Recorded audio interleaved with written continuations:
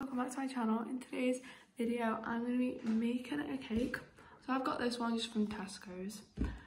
So yeah, so I just moved to a different place and I've got the mix in the bowl and I'm just going to crack the eggs. Yeah. Oh, I've got my hands. It was so bad when I opened the egg. Is it a egg box thing? Yeah. Do people call it carton? I don't know. Am I actually going insane? The egg box thing. Yeah, okay, it doesn't say on the thing. Anyway, when I opened it, there was literally a feather on one of the eggs. Tell me why I literally freaked out and thought it was a dead body. I was like, oh my gosh, that's a feather from the chicken that died. But when you have eggs, chickens don't die.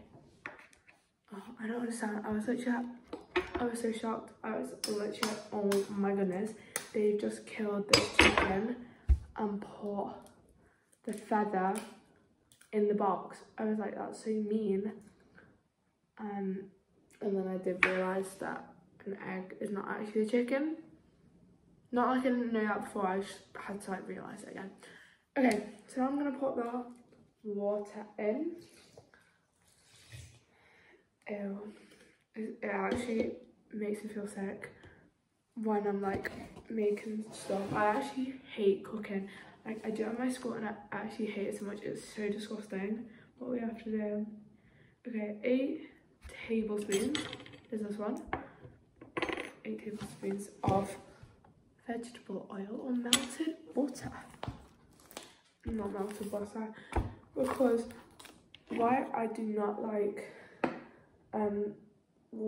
food tech at our school is because you have to like we had to like squish up the meat in that. It's actually grimmer, but I've lost count how many I've done. 7, 8. Is this definitely a tablespoon? This is so much. Okay, now I'm gonna mix it and I'll be back later. Yeah. So I've just like mixed it all together. It's a bit lumpy, so I need to mix it a little fast.